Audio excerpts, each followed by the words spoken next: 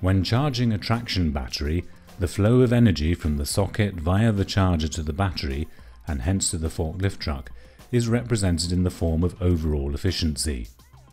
Overall efficiency is the sum of two processes. As a first step, the energy coming from the socket in the battery charger is converted from AC to DC. This electrical process determines the level of efficiency of the device. This is followed by an electrochemical process in which the battery is charged by the battery charger. This is referred to as charging efficiency.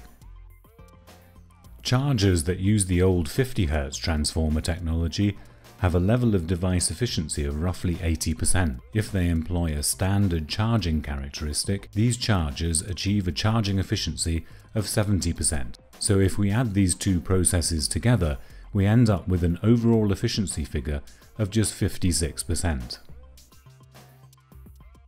Conventional high-frequency technology gives a better device efficiency figure when converting into DC. The charging efficiency derived from the charging characteristic is 75%, with the overall efficiency figure compared with the 50 Hz technology thus improving to 68%.